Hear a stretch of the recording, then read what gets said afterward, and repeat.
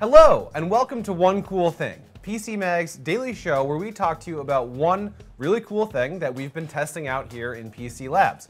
I'm Tom Brandt, this is Sasha Segan, and today for you we have got a what appears to be an old phone, but it's not actually. It's a brand new phone geared mainly towards seniors, and we're going to be talking to you about this today. So Sasha, what have we got here?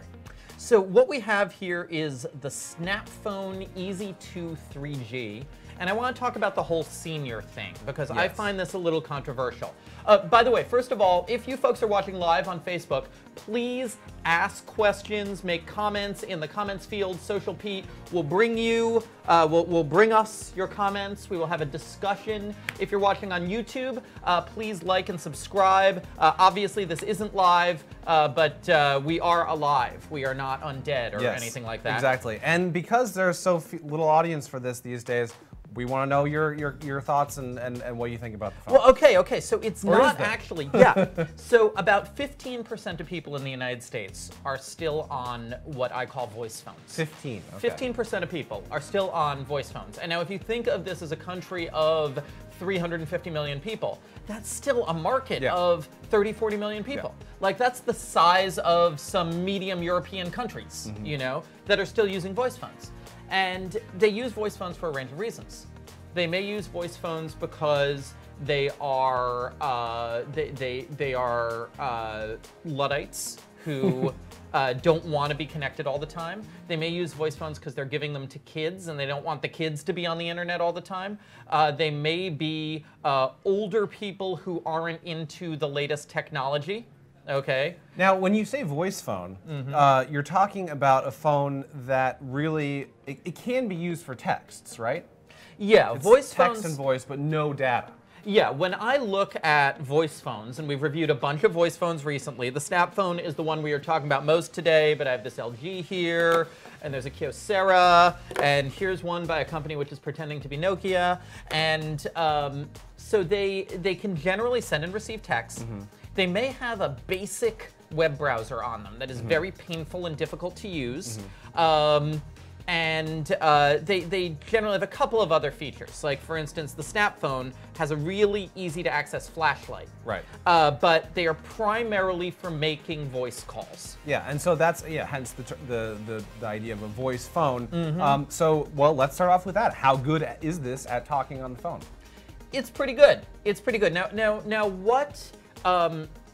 let's talk about the pluses and minuses here. Okay, so the Snapfon, as you can see, it has a really, really easily visible screen, an extremely simple interface, almost no interface at all. Yeah.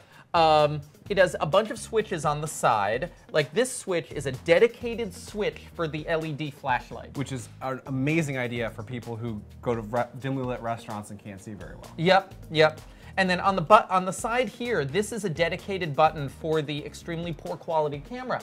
But you don't want to take pictures with this camera, but it turns out that the camera also functions as a magnifying glass. Yes, okay. So that if you're in that dark restaurant and also the words on the menu are too small to see, you can flip on the camera, hit the magnify button, and the words get a little bigger and more readable on this screen. Now, I did notice, however, when we were testing this out, that the magnifying glass obviously uses the rear-facing camera, but the LED flashlight is on the side of the phone. So essentially, that's not a great design. You've got to flip it back and forth a bit. It's not the best design that way. Okay, so and you have the really big buttons.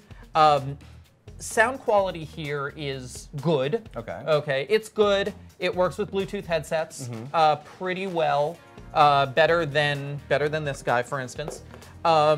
You don't have some more advanced features like you don't have voice dialing. Okay, that's kind of a big minus here.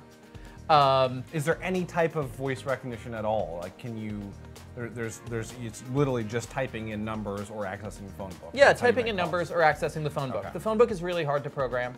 Okay. Harder than a cordless phone, or? No, about like a cordless phone. The thing is, it doesn't sync with anything. Right. If you look at some of these carrier voice phones, Okay, these Verizon voice phones, for instance, will sync with a cloud service that Verizon has, so you can enter in your phone book on the web, which makes it a lot easier than entering it on the 9-pad. With this one, you have to enter in all the stuff on the 9-pad. That said, if you have had a phone like this for several years, you're probably already used to doing that. So, you know, if this is your first phone, it might be a bit of a learning curve. Yeah. But Now, also in terms of network capability, okay, something I want to talk about a little is that, so this phone supports the AT&T 3G network and the T-Mobile 2G network. Interesting. And that is okay. And those networks will remain online for at least the next couple of years. But a lot of the energy in terms of network building and in terms of extended coverage is now shifting to 4G LTE. But now, okay, so but you say 2G, 3G, 4G LTE, but data doesn't matter for this phone, right? So why is it operating on the 2G or 3G network? Because, well, so phone calls have to be made on a network. Okay, and 2G, 3G, 4G, these systems are incompatible with each other. Okay. So, and what we're finding right now is that, for instance, take T-Mobile, okay? T-Mobile's 2G network is on a relatively high frequency band that doesn't necessarily have great range. They are right now starting to lay in a low band 4G network that has really great rural range.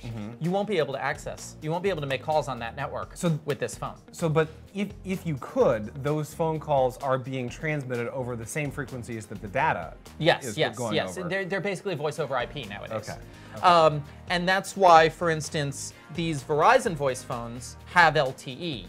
And so they are a little more future-proof than this one, which works on AT&T and T-Mobile. Right. And only AT&T and T-Mobile. And only AT&T and T-Mobile. But also some virtual networks. Yeah. Now, one of the things that is a big advantage here is that it works on these really, really cheap virtual network plans for companies that borrow, or kind of don't borrow, they rent time from AT&T and T-Mobile. And these are companies with names like Red Pocket, or Ting, or Tello, or Twigbee, and these all let you get service for $10 a month around, okay? We're talking $10, $15 a month.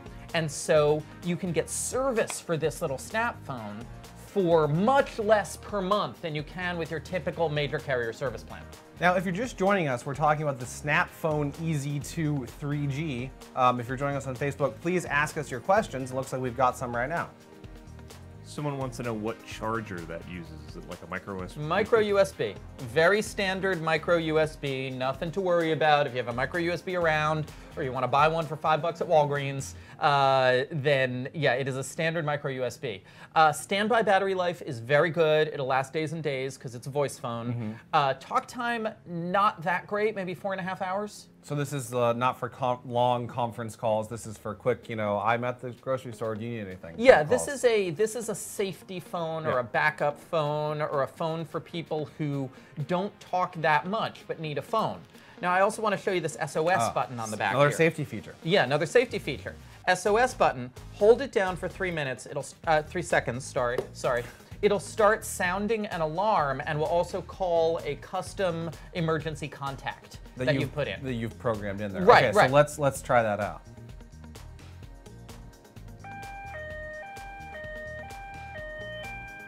And so the idea here is, because it's a custom emergency contact, it doesn't have to be 911. So for instance, if you give this phone to a child, it could be your number. Yeah. If you give this phone to your parent, it could be your number.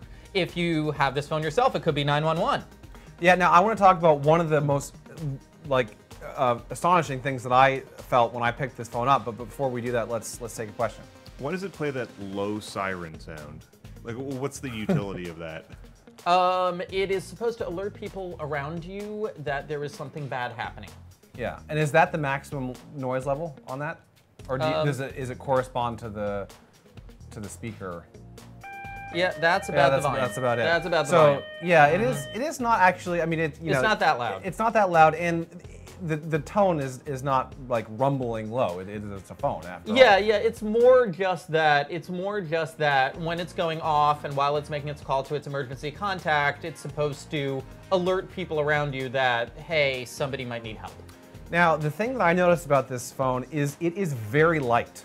and it feels a bit flimsy. When you touch these rockers on the side, they are not locked into place as you might expect. They're actually kind of almost by design loose. And that's one of my concerns about the Snapfon. I mean, I'm giving this a 3.5-star review, which means it's pretty good. It has a lot of good things, but it's not perfect. Okay. And that the fact that the rockers do feel a little loose, the build doesn't feel rock solid. Especially when you consider that this is going to be given to people who may be a little butterfingers. Yeah. That concerns me a little bit. Now that said, I've knocked it around. And because frankly there's so few components in here, it's not that complicated. Right. It can definitely withstand falls. Yeah. Drops are not a problem. There's a plastic screen. It's not going to crack. And the idea is also that this is not an expensive phone. This is $50. It's I believe? $79 unlocked. Unlocked. And Okay. which if you want the cheap service plan, you're probably going to pay $79 Right, unlocked. right. So my concern here is that while it had no trouble with drop tests, will it last several years? I'm not 100% willing to make that statement. And of course, I can't tell you whether or not it will last several years, as we have not had it for several years. Yeah. Let's take another question. How large is it, just to give people a sense, and how does that compare to? My hands like are an not that iPhone? big. My hands not that are big. very big. Yeah, my hand, let's put it in a small hand and a big hand. Okay, so there you go, the small I have hand small version. hands like our president. Okay, so here we go. In the presidential hand, you have big I will hands. say I have big hands like our president wants to have. So yeah. Yeah, no, it's a good size, but the thing is not so important about this overall size of the phone. It's how big the buttons are. And the buttons are great on this thing. Yeah. Okay, the buttons are big and rubbery and separated. Yeah. And if you look at any of these other phones that we have here to compare it with, the buttons are not as big. I don't think any of these phones have. Well, this one might. They have decent buttons. Yeah. Looking at this little Nokia, for instance, these are little, much smaller buttons on this one. I was going to say the other great thing about this: the buttons are not connected.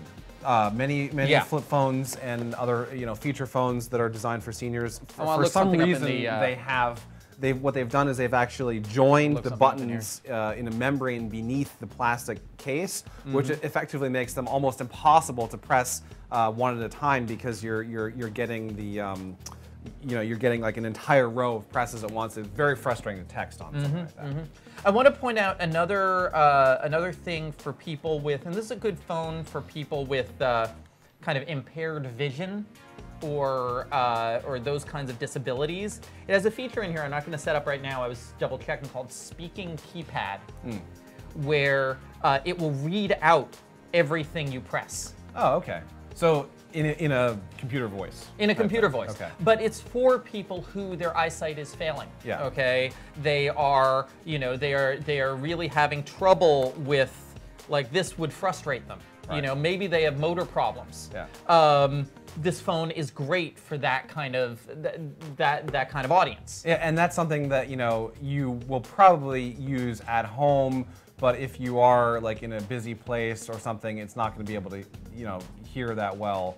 Like, it's probably something that is really only useful in your living room or something like that. Yeah. Well, so I don't feel like this is the kind of phone that a lot of the people watching our webcast or watching us on YouTube are necessarily going to want to buy for themselves. No, but you might need someone to buy it for. It's the kind of phone where you might have somebody in your family who you want to buy it for. That's the thing. Where you, the person watching this, you are the influencer. You are the person who other people in your family who know less about technology are coming to you for recommendations. And this is the kind of phone that you can recommend to them, whether it be to your grandma, or to your niece or nephew, or to your friend or relative who has maybe a vision or motor disability. This is the kind of phone that it's good to know about, right, so that when they come to you and they say, I'm frustrated, you can say, hey, there's this device which might be able to solve some of your frustration. Now, but let's cover our bases here quickly, because if they come to you, if your mother or father comes to you and says, and you have kids of your own, and they say, well, I want to get emojis from my grandkids. don't recommend this. No, this phone is not up to date when it comes to messaging. And this is a big minus with a lot of these simple phones, okay? Texting is very painful on this phone. It is possible, but it is extremely painful. But also, this particular phone has an extremely basic character set, so no emojis will show up. It can also, yeah, so no emojis. Yeah, and I think that's one of the key things. You know, the learning curve for smartphones seems steep, but you know, many people, grandparents especially, would get enjoyment out of communicating with the people. Now that said, if you step up to, say, the Kyocera Cadence on Verizon, which is $120 and is on Verizon, we have a slightly more advanced operating system, and this one can receive emojis. Okay. So, and it has, yeah, it can receive emojis, and it has T9 predictive texting.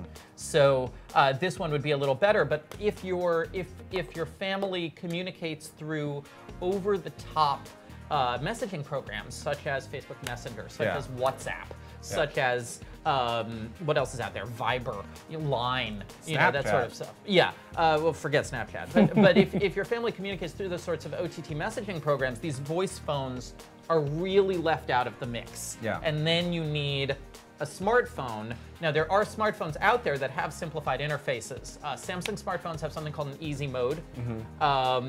And there's the Jitterbug Smart, which is a smartphone especially for seniors, specifically seniors with health problems, which can kind of bring them up to that next level while still having a simplified interface. So that's some of the other options you might consider, but for something that's extremely simple and has a few really useful features like an LED flashlight. And works with those $10 a month service plans from those MVNOs. Like, that's something which I really want to underscore. The advantage of something like the Snapfon ezTWO 3G, is that it works with these extremely inexpensive prepaid service plans from these small companies. And if you look on our website, we have a story called The Best Cheap Cell Phone Plans You've Never Heard Of, which is a profile of a lot of these small companies that have the really inexpensive plans. And don't mistake those for you know, fly-by-night type things. These are services that work on Verizon, T-Mobile, AT&T. Using the same network, it's just cheaper. Looks like we've got one more question. We've got a general phone tech question. Is a smartphone with Wi-Fi spec AX or AG faster than AC Wi-Fi? Oh, man. Depends on the Wi-Fi. Well, no, AX, I believe AX is. I'm not familiar with AG. AD is 60 gigahertz. I believe AX is faster, but I don't think we've seen any AX phones yet. I think that's one of the things that's coming with the Snapdragon 845, isn't it? That sounds like a more theoretical question at this point. Also, because even if you could get one of those phones, you were. What do we know about AX routers? Have you tested any AX routers? No, I don't know anything about routers. Okay. No, I don't test routers. Some of our colleagues do, but in general, though, comparing LTE speeds to Wi-Fi it's entirely dependent on the strength of the not necessarily the AC signal from your router, but you know how good of an internet speed you have. So I mean, that's the thing. So AX is faster, but yeah, I'm looking here just to double check to make sure that I wasn't missing anything. AX is faster, but I do not believe we have seen any AX phones yet. So it's a theory. Let's take another question. Someone wants to know, why don't they have Alexa on any of the phones yet for seniors or kids? Yeah, we briefly addressed that. There's no voice recognition on this. There's no voice recognition on this, but there's voice recognition on these. For instance, these have nuance-powered voice recognition. And then specifically Alexa. Yeah. Why so is that Alexa, it is because basically to operate Alexa, it takes a smartphone backend, and so you basically need to be running a smartphone operating system, and so you need to get up to smartphone power and complexity levels, and people haven't really been able to crack that code yet. To put that on a tiny processor. Well, to put that on something that is that simplified and that inexpensive. Now, there's an operating system out there that has a lot of potential that I'm following. We don't have the phone here because the first phone of its kind with this new OS is not very good. But there's an OS out there called KaiOS. Okay. K-A-I-O-S. A-I-O-S. Yes, K-A-I-O-S. K-A-I-O-S. And now KaiOS is a descendant of Firefox OS. And we are starting to see it appear on simple phones, on voice phones. Okay. The first one is called the Alcatel Go Flip, otherwise known as the AT&T Flip 2. Which is not very good. Which is unfortunately not very good, but KaiOS has the potential to have this kind of expansion. Yeah. And if you can program, for instance, an HTML5 version of Alexa, which may be possible, then you could get that onto KaiOS phones, and then you would be able to see that happen in the simple phone landscape. And so that would be able to develop. But the short answer to your question is Alexa requires a lot of power in the device that we're not necessarily seeing in these devices. And you know, the idea of putting that on a simple phone like this, there's much higher margins for things to go wrong. You know, if you're using this, you're probably not going to be doing much troubleshooting, and so that's a minus. It's the same reason why, you know, Airbus doesn't put newer chips in to power airplanes. They've you know, they're reliable. The older ones are reliable. They know how they work, things like that. So yeah. Any more questions out there? Okay, great. So yes, this is the Snapfon ezTWO 3G. Definitely check out the full review. Yeah, it's 80 bucks. It's a 3.5 star phone in that it's got some pluses, it's got some minuses, but it'll be really good for a certain set of people. If you are one of those people or you know one of those people, then thank you for watching. Otherwise we'll see you again tomorrow at 10 a.m. Eastern for yet another One Cool Thing. Bye-bye.